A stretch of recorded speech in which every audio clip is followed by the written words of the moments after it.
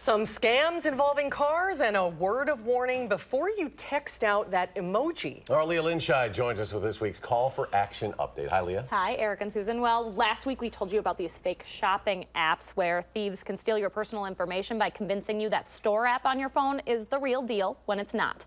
Well, here's another concern to keep in mind when it comes to downloading emoji apps. Experts say these super popular emoji keyboard apps, which give you an endless supply of these little faces for every emotion or occasion you can think of, can also get access to all your contacts, your texts, and possibly even passwords. So what's the app doing with all of that info? Oftentimes it's sending it overseas for companies to sell your information. Now, Apple says it provides notice on all keyboard apps about the fact that they can have access to what you type.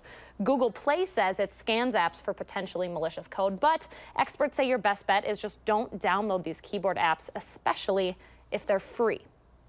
Now, here's another scam we were alerted to that's actually happening in our area. The Adams County Sheriff's Office tipped us off to this one circulating around Facebook lately. It's a page called 4x4 Warehouse that's decided to give away 5 2016 Jeep Grand Cherokees, quote, for the first time in Facebook history. All you have to do is like the Facebook page and then like and share the post and comment me. According to deputies, it's fake. Nobody is getting a free Jeep out of this. It's just a scam designed to get a bunch of Facebook likes as fast as possible. Then that page can be sold to another scammer to deploy a different type of fraud. The more likes, the higher the price for that Facebook page. Now, these like farming scams are pretty common, so just a heads up, don't give in.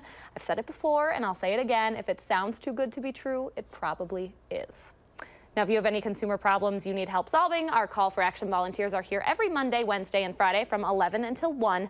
You can call for action at 608-270-2833, or you can ask for help anytime at our website, channel3000.com/call-for-action. And we have a special evening call-in coming up tomorrow, Tuesday, December 6th. Volunteers will be taking your calls from 4:30 until 7 that night. So a little extra time for folks to call in if you can't make those midday call-ins.